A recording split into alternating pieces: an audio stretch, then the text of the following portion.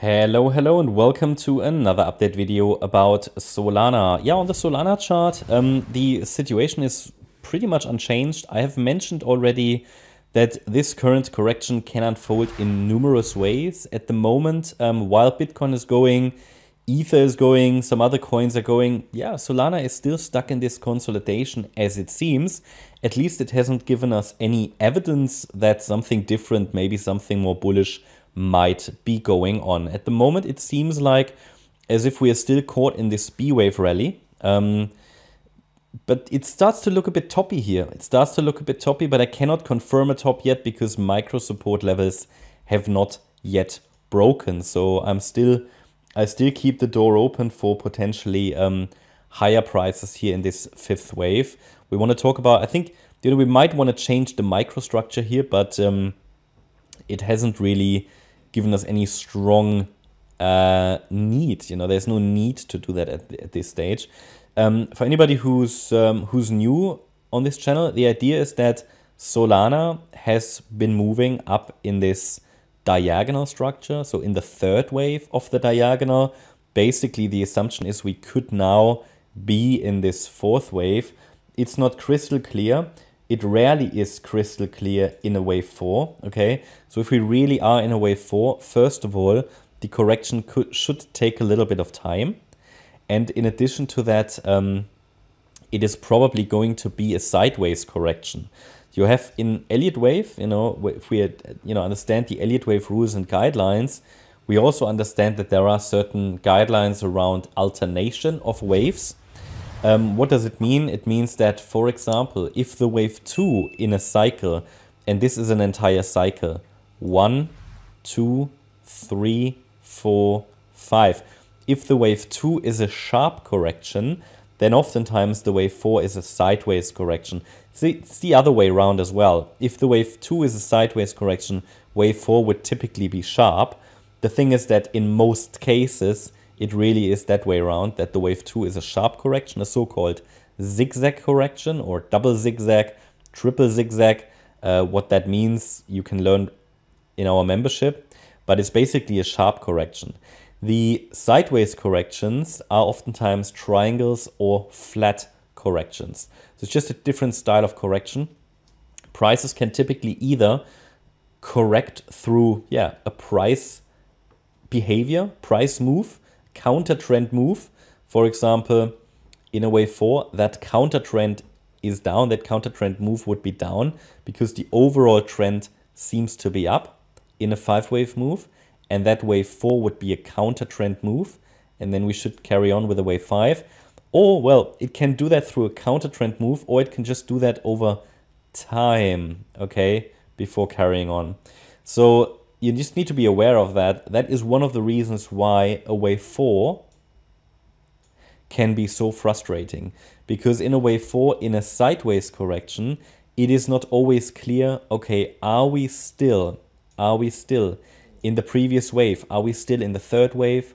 Has the fourth wave already begun? Is the fourth wave already over? Okay, do we get a rally here, a breakout? Is it just a fake out? See, all of that can happen in a wave 4, and you need to mentally prepare for that. You need to understand that a wave 4 is full of volatility typically, and a wave 4 can lead to fake outs and is frustrating, and it's just not as clear as a nice, sharp correction in which people get scared. Okay, in which people get scared. We had down here a trend reversal area. I'm sure a lot of people who wanted to buy didn't buy because it was a very sharp correction, and then you think the bear market is back, right? Whereas here, a lot of people want to buy and they wait for a sharp pullback. It might not be sharp, it might just be sideways, okay? Even though I have to say, we've been talking about a pullback. That pullback has already shown it's like 25% down to the low here. That is already quite significant within just a week, okay? In traditional markets, you would call that a crash. Well, in crypto, it's just nothing. But it still is something that is noteworthy and that we call a pullback. It's just I have added here and sketched out those triangle lines. Doesn't mean the market has to respect them. It's too early to really confirm a triangle or something, but I want to make you aware of the situation that we are in a wave 4, and triangles are common. So this can turn into a triangle, but we'll see. We'll see how that develops. It's a bit too early to really confirm that. I really only have 2 waves or 2 legs. I don't have any, I need at least 3 to at least work with the triangle idea. At the moment, it's purely a possibility, but a correction, especially in a wave 4, can take so many different shapes and forms. So the bottom line is, though, that we are still watching for a 5th wave to the upside to occur after this wave 4 is over. The 5th wave should ideally reach $79.93 or 113 as targets. And also, we are watching for a 5th wave rally as long as the $34.40 level is holding. A break below that level would indicate that something much more bearish is going on and that this cycle is likely already over and that Solana might have topped in 3 waves. That's nothing I'm primarily watching for at this stage. But we always need to know what is the level where we change our opinion and the wave count is going to change. Okay. That always has to be dictated by the market. I mean, the market has to tell us when we have to change the wave count, right? It's not what we want, it's what the market says.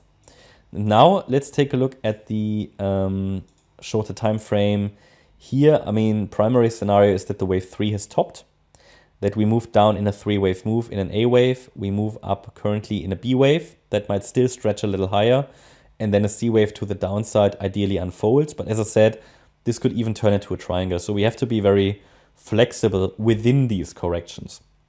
Much more important than trying to figure out the micro count in a correction is to understand what is support, and that's defined here. So let's zoom in further. So here we see that in this potential B wave rally that's unfolding right now, there is still further scope for further upside, even though the price is struggling. But then again, this might also turn into a triangle here. So the idea is one more high seems likely in a wave 5 of C. We can also change the count. I mean, I could call that a wave 1, can call that a wave 2, but then I would have to call this a 3, this here the 4, and then also it would be a 1-2 setup. So it wouldn't really change much. Just be aware that until we break below $61.80, okay, I cannot confirm, or I have no indication that a top is in place. Yeah, a break below that level will make me watch or observe the structure of the decline very closely.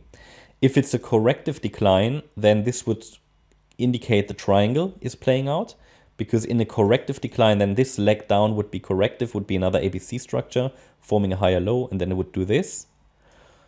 But if we break below $61.80 and the move down is impulsive, okay, and I see impulsive movements, then it indicates we are in this C wave to the downside, heading into the orange support box. It's a bit too early for that at this stage. At the moment, the main question is, do we get another extension higher? At the moment, the wave count would suggest yes, but we already reached the resistance area, and the resistance area is there to provide resistance. Okay, so we'll see. I keep you updated, but for now, I think short term, as long as $61.80 is holding, there's still a chance to push higher in one more high. Yeah, that's what I would primarily watch for, to maybe $66 or 68. Yeah, that's my update about Solana. Hope you liked the update. If you did, please hit the like button, leave a comment, and subscribe. And if you really like the content, then please check out the channel membership. As a channel member, you get access to additional content on Discord and Telegram. You get access to the chat rooms, educational content. There's a weekly live stream every Sunday. In addition to that, as a gold member, you get access to short-term market updates. Thanks a lot for watching. Bye-bye.